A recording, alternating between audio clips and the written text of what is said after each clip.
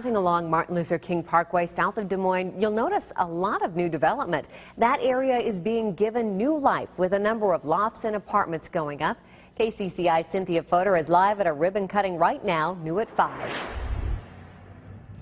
Well, Stacy, we are here at Southwest 2nd Street, just right across the street from Principal Park.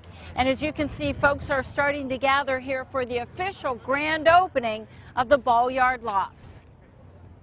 Few downtown residents can boast about having a beautiful ballpark in their backyard. Now, just across the street from Principal Park, it's time to play ball at the Ball-Yard Lofts. It's industrial, but it feels homey and it feels welcoming, and there's just a really good energy about the building and the community surrounding it. Corey Weingardner feels lucky to have snagged one of the 44 apartments. The property is a home run. It already has a waiting list to get in. We were 100% leased about a month before we completed construction. Residents love being close to Grays Lake Trails, Court Avenue, and the I-Cubs.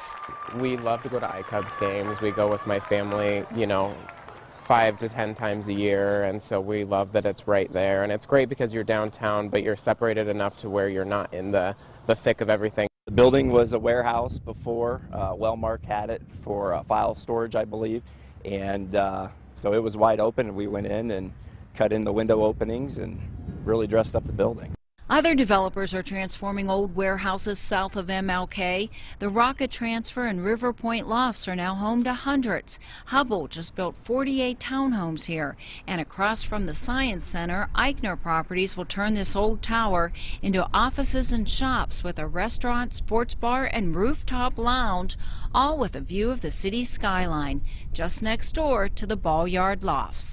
Everything's just being revitalized down there. It's great to see. Instead of expanding outwards, we're just revitalizing what's already been here and kind of making it a little bit more trendy and a little bit more fun. There's a lot of good things that can happen down in this area. We're excited about it.